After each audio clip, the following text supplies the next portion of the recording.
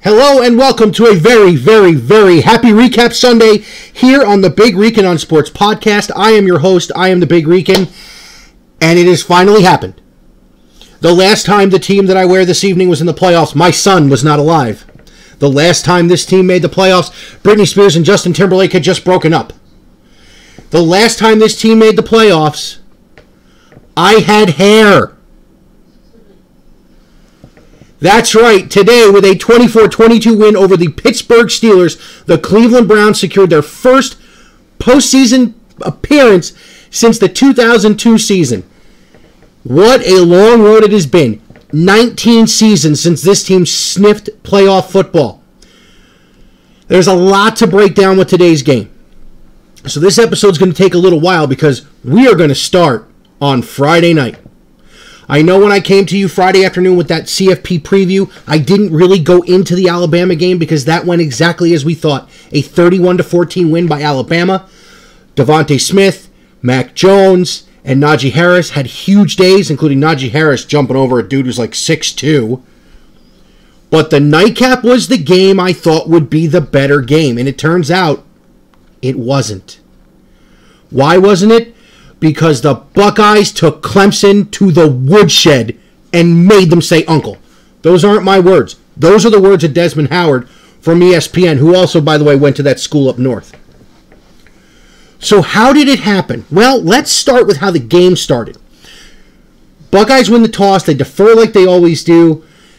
Trevor Lawrence has the offense zooming, and they are using the outside where Ohio State's been susceptible all season. So first drive, straight down, 7 points, done. Ohio State, 3 and out. I'm sitting here on my chair going, this ain't good. The defense stepped up. They got a stop of their own, and the man who carried them to a Big Ten championship, Trey Sermon, broke one for 32 yards, which, by the way, he wasn't touched. No touch.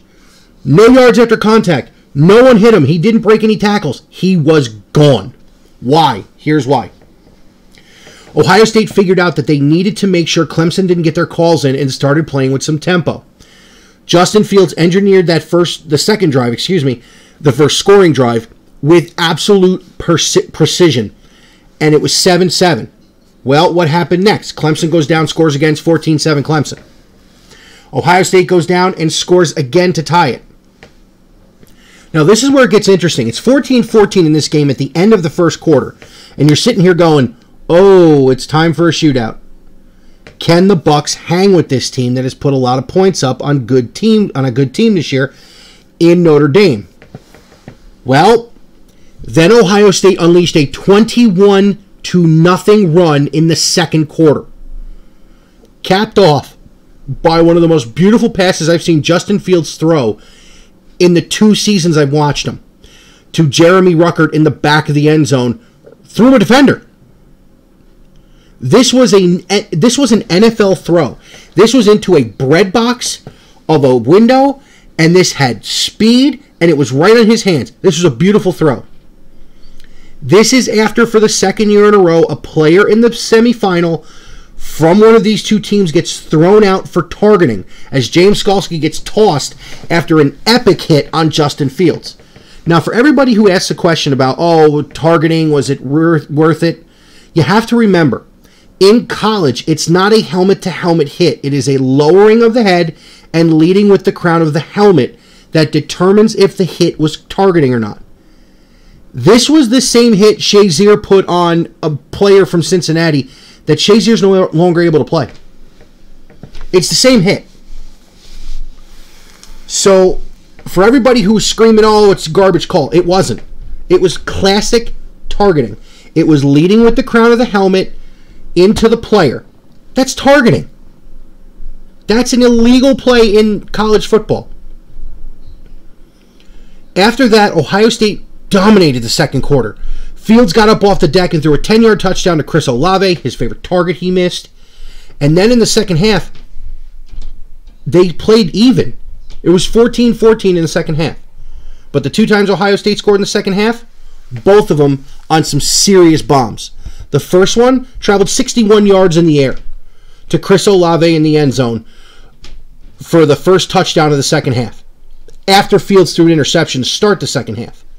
Because Ohio State scored that last touchdown in the second quarter with 20 seconds left in the half and got the ball to start the second half. Fields they march right down the field. Guy gets a thumb on a ball, flutters down, Clemson intercepts it. Really not a whole lot you can do about that. Ohio State holds. Go down the field. Fields hits Olave. Now, mind you, he's using his whole body and torques himself with this throw to throw it that far in the air. So you get thinking, how bad is he really hurt? Well, pretty bad. There was a doctor who did a thing online who basically said if he doesn't have broken ribs, he's lucky. That's how hard he got hit. My first question was, why is he not wearing a flak jacket? Like all these other boys do. But then again, Drew Brees just had 11 broken ribs, and I guess that kind of happens. So that takes us into the fourth quarter with Ohio State clinging to a 3-score lead. Well, guess what? They made it 4 scores real quick. A 49-28 beatdown of the number 2 team in the country. Last year, when Clemson beat Ohio State 29-23, it could be argued that Ohio State was the better team on the field and just didn't get a couple of calls. Not only was Ohio State the better team on the field, they got the calls this year. The targeting call was one of them. A questionable fumble by Trevor Lawrence was another. And an upholding of an interception by Trevor Lawrence to end Clemson's night was the third. I say questionable. Guy caught it in the end zone, came down, foot hit the ground, but before he could finish the catch, an Ohio State defensive back slapped it out of his hand. Sevyn Banks was there to catch it, and he took off the other way. If I'm not mistaken, it wasn't into the same end zone. But it looked a lot like Tyvis Powell intercepting Blake Sims at the end of the 2015 Sugar Bowl that Ohio State beat Alabama. So here we are, a week from tomorrow, Monday night, January 11th, from Hard Rock Stadium in Miami, Florida. Ohio State will play Alabama for the right to have a national championship.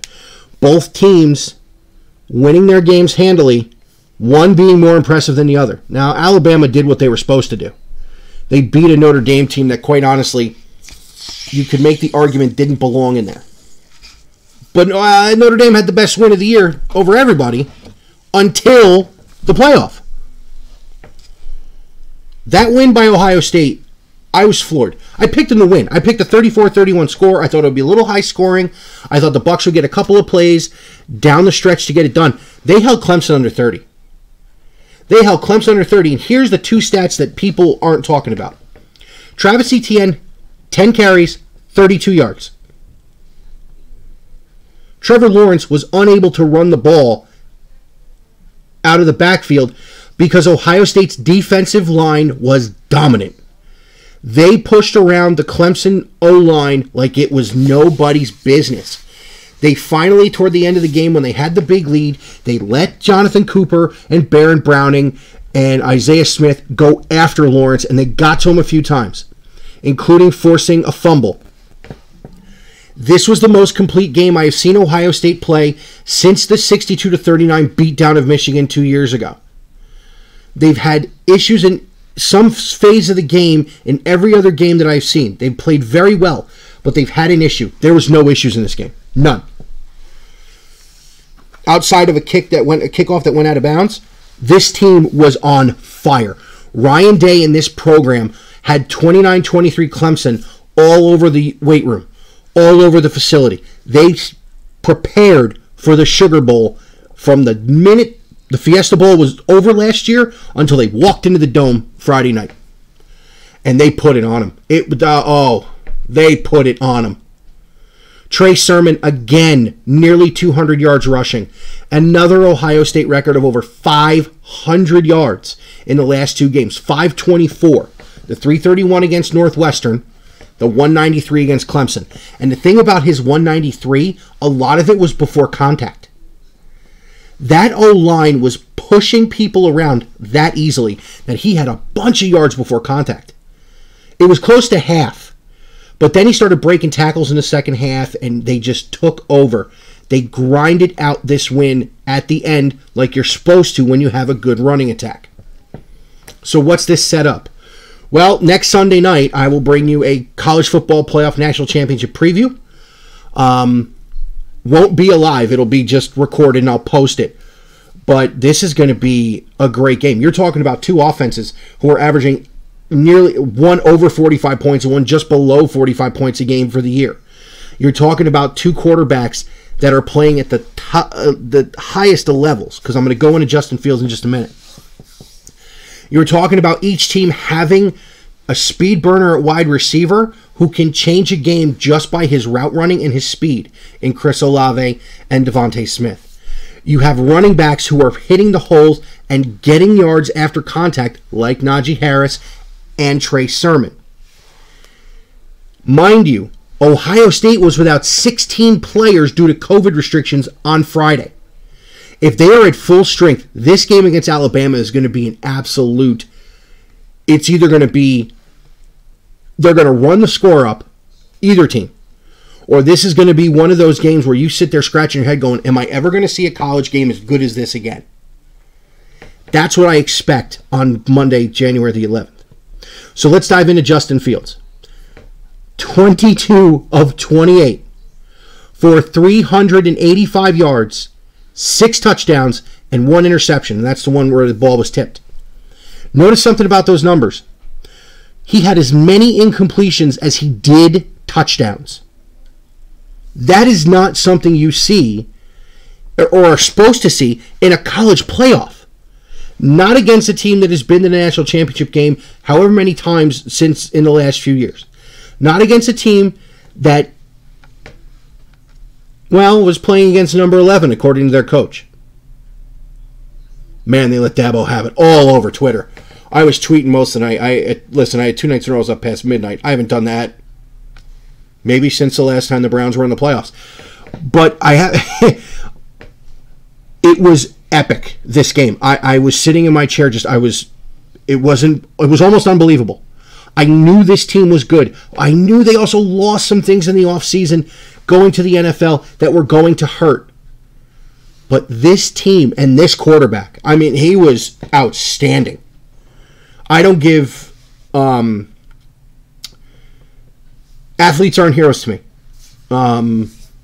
They can be who you want to model yourself after as far as you're a player, or if, model yourself as a good citizen like LeBron, who I mentioned.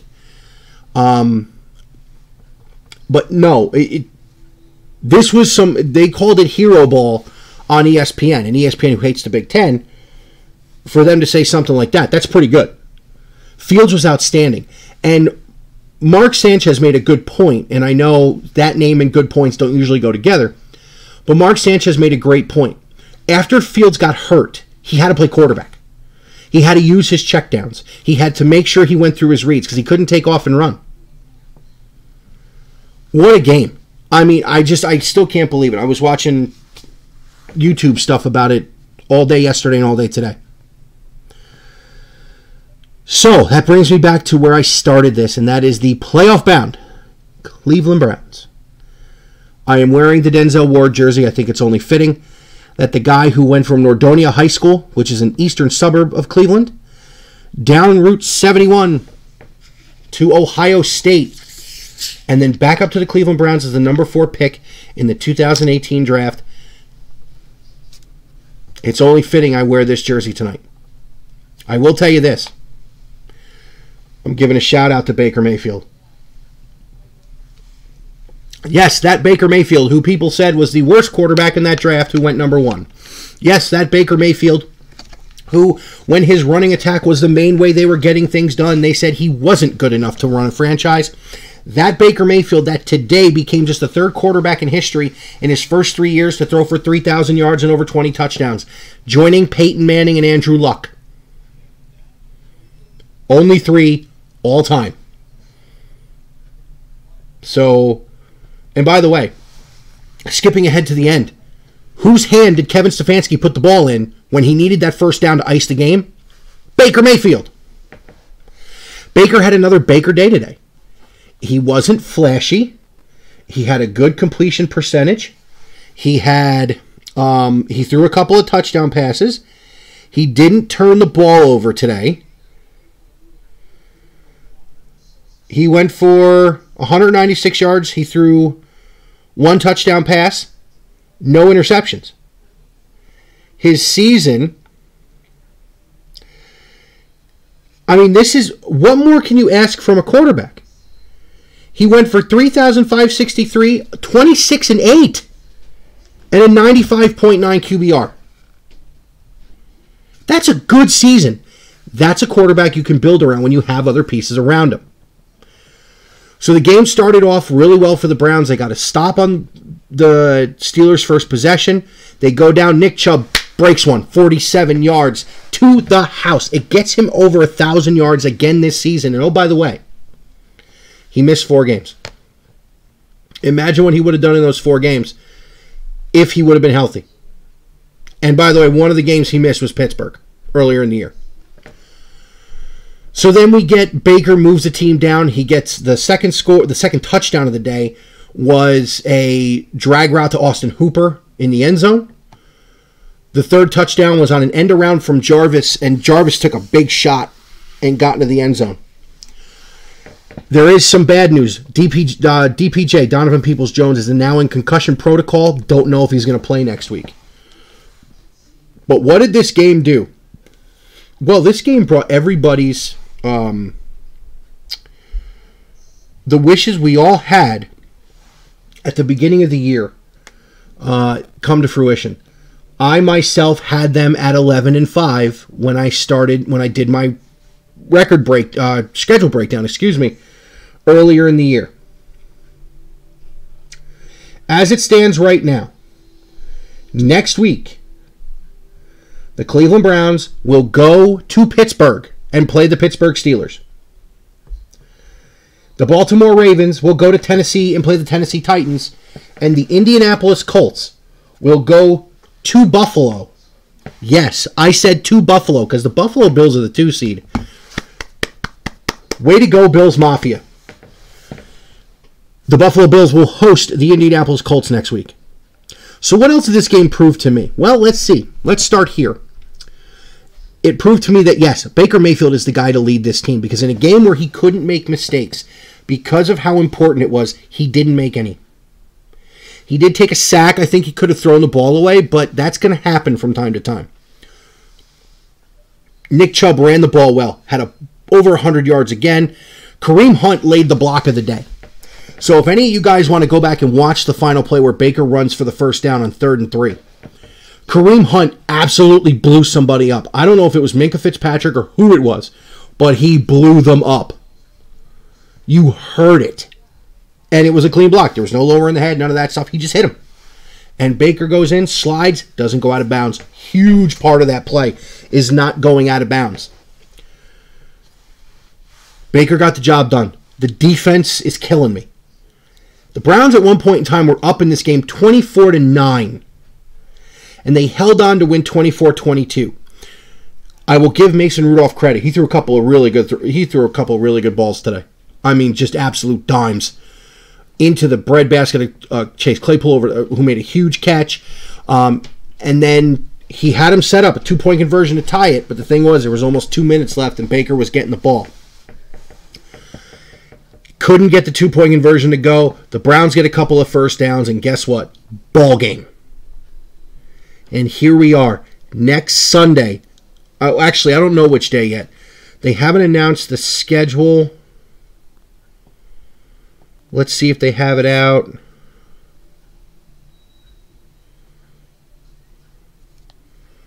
NFL playoff schedule.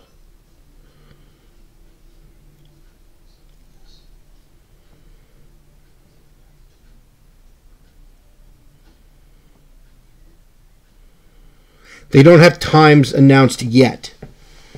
Saturday, there's a 1 o'clock game and a 4:40 game. Oh, that's right. They added the extra game. So there's a triple header on Saturday and a triple header on Sunday. 105, 4:40, and 8:15 on Saturday. 105, 4:40, and 8:15 on Sunday. lots of new wrinkles in this one. ESPN's getting a game. CBS, Fox, NBC are going to have games. Nickelodeon. Yes, I said Nickelodeon is actually going to be broadcasting an NFL playoff game. I don't know. They said they're going to do it with all sorts of different stuff. I don't know. I don't know if I like that. Hopefully the Browns are on one of the regular channels so we can get that game watched. And listen, it's the first time I'll watch a Browns playoff game since 2002. To be honest with you, I don't even know if I watched it then. They played Pittsburgh, which I find funny. It's the last 2 times within these years, and they played Pittsburgh. Funny thing is, it's the year before Ben, or 2 years before Ben, and then this could be Ben's final year. So let's see what happens. So depending on when the Browns are scheduled, I will come to you with a Browns playoff preview the day of the game. So it's either going to be Saturday or Sunday that you'll hear from me again. Not going to be live. It's just going to be posted. Tomorrow night, 9 p.m., Big Rican YouTube channel, Big Rican Facebook page, and Periscope on Twitter. The boys are back. We're going to get into baseball tomorrow. You know, here's my final thought on what went down today.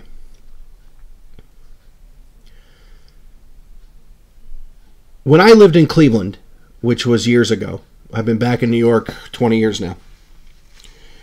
I lived there when Art Modell moved the team. And I remember seeing how much it affected the city. And I remember when Michael White, who was the mayor at the time, went to Paul Tagliabue, who was the commissioner of the NFL, and they worked out the deal that allowed the Browns' colors, the records, and everything to stay in Cleveland, making Baltimore now the Ravens. And I remember the excitement when they came back. And a 1-15 season didn't matter because the Browns were back.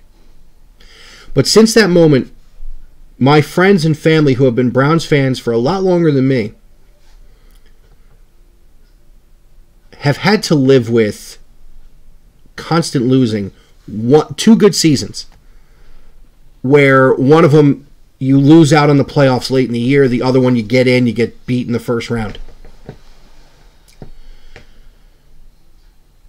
What today meant to the city of Cleveland cannot be discussed without telling you that no matter how good the Cavaliers are, no matter how good the Indians are, or whatever they name the team now, no matter how many times Ohio State wins a championship, Cleveland is a Browns town. Every single guy who talked about it talked about what it meant to the fans and what it meant to the city.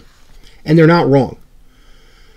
As much as it pains me to say this, because I am a baseball guy, my other home is a football town.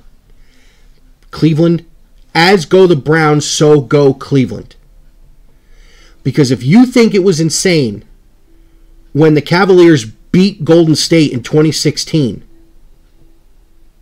you got another thing coming if these boys pull this off within the next few years. It's going to get crazy. And I hope I see it. So, again, coming up tomorrow night, 9 o'clock, Tone and Alex will be here to discuss what's going on in the baseball hot stove. Wednesday night, actually, I won't have an episode for you on Wednesday. I will come to you again this weekend twice. Once with the Browns playoff preview, and once with a breakdown of the college football playoff national championship game. So let's get the count going, since that's what we do at the end of every episode here with what's coming up. The CFP preview was episode 95. This is 96. Tomorrow night's 97. 98 and 99 are over the weekend, which means sometime in the next 2 weeks, I will have to you the Big Rican 100th episode, the breakdown of the GOAT debate, and my opinion on it. It's going to take a while. It will be a live hit on all 3 platforms because I want to make this interactive. I want people to ask me questions. I want people to say, you're wrong, and then I tell them why I feel that way, what stats I use to break that down. As always, Big Rican can be found on YouTube, Big Rican on Sports, Facebook, Big Rican on Sports, Twitter, @Big Rican on Sport, Anchor, Google, Spotify, Breaker, Pocket Cast, Radio Public.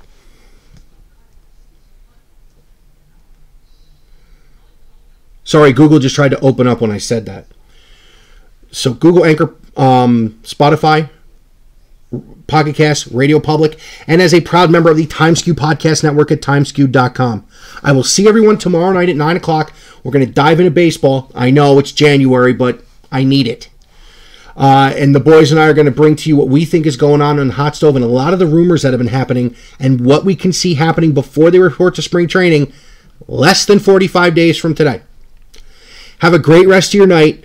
I can't believe I'm saying this. The next time I talk to you, outside of tomorrow, will be a Cleveland Browns playoff preview. Have a great rest of your night. Go Dogs. OH.